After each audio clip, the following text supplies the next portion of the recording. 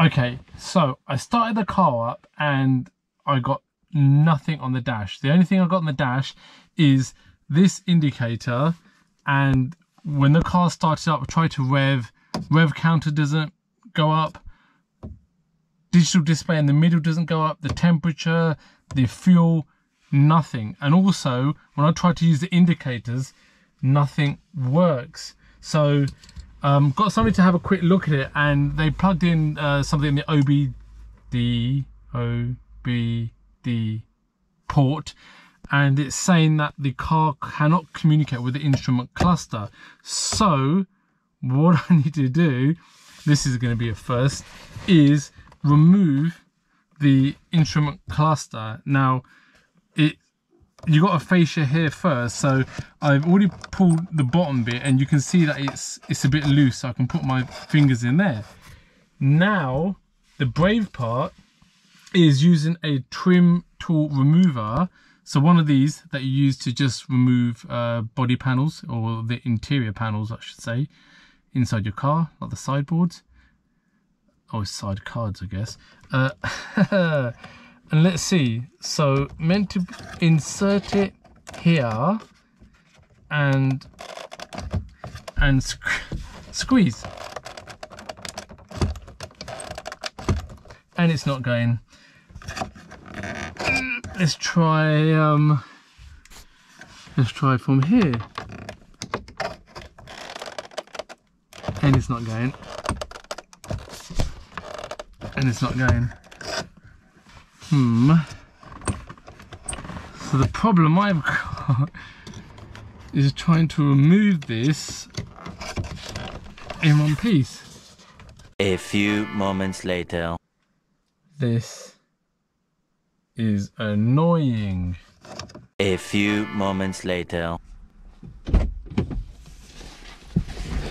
Okay, so now everything's working. What went wrong? So what happened was, just a quick recap, I got the RAC to come and have a look. So the RAC is breakdown recovery mobile mechanic, and they'll come and they'll check the car.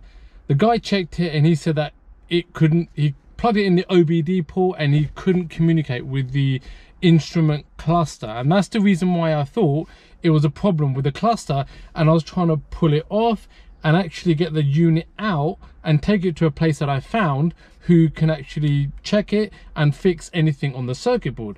I also took it to another mechanic and he had a look and he tried to plug in his device to read the car and he couldn't read anything on the car. And then I thought I'd take it to my Bentley mechanic. I thought, well, you know, I can't figure this out myself. I thought I knew how to do it, but clearly I don't. So I took it to him, he plugged it in and he goes, you've got an electrical problem. There's something going on with your electrical system. It's all screwed up. Now, of course, when you're talking about electrical systems, well, you know, where do you start?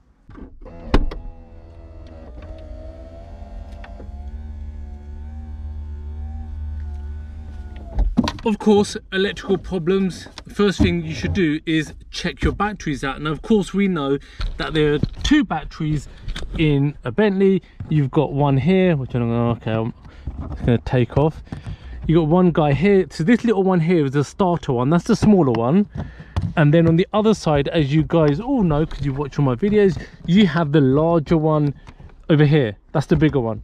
So the first thing he said was look, okay, let's check when was the last time your batteries were replaced. Turns out my batteries, both of these batteries, were last replaced 2016. So that's quite some time ago. So he changed the batteries out, and the reason being was, on the health check of the batteries, there's two things you got to be mindful of. The first is the health of the battery. Hi everybody! Hi, Dr. Nick! So the battery has got a health, just like you and I have got a health. Are we walking around, are we feeling good? Yes, we are. Both of my batteries were showing up a health of about, I think, 80 and 83% for their health. Now on the other side, the state of the battery is something different. So the state of the battery is to do with almost how full the battery is, how much capacity it has in order to charge. And the state was the problem on both of my batteries. One of them was showing up as 63 and the other one was showing up as 48, which meant that even though the health and the battery seemed like it's functioning fine, its ability to hold, store and distribute energy was shit. So new batteries installed, everything started to look better, and he ran through all of the diagnostics, and what he found was that there was an electrical problem with the driver instrument panel, the DIP.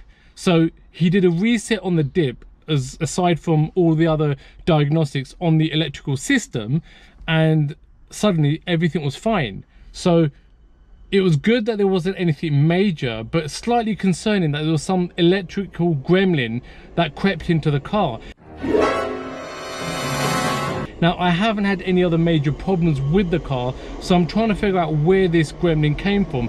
He seems to think that it's because of the state of my batteries, i.e. the health, and the state where it just wasn't enough, feeding enough electric to the systems, and it messed it up. So got no idea, but thankfully everything checked out to be okay. Now here's the problem. Not a problem, this is a Bentley problem, right? So it cost me a total of £1,200. So that's two batteries, one of the larger ones and one of the smaller starter batteries, and then the labor, diagnostics, all that kind of stuff, £1,200. You're cash poor. Now for an instrument cluster repair, which is what I thought it was going to be initially, I think I was looking at about £300 to £400, but I'm telling you, it's impossible to get, and you saw it, how much I was yanking at it. It's impossible to get this dash off unless you really know what you're doing. Clearly I did not. So here's the thing, what I've realized is I need to stop calling my Bentley a Volkswagen Audi.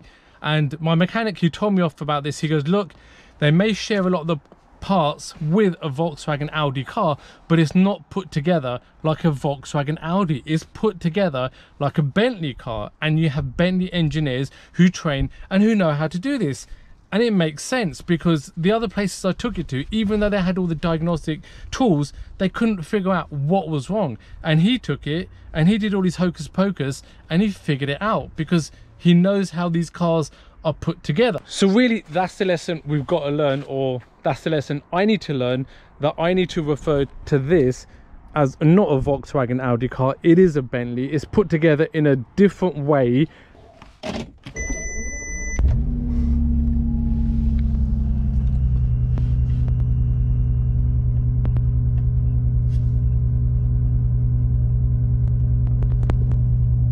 Back in business.